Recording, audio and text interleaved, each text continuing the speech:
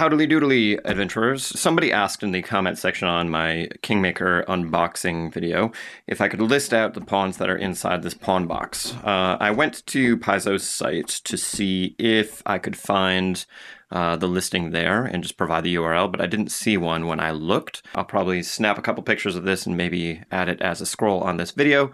And again, I cannot recommend the Paizo pawn boxes highly enough. These are a fantastic resource. You don't have to worry about painting and storing tons of minis, and the artwork is great.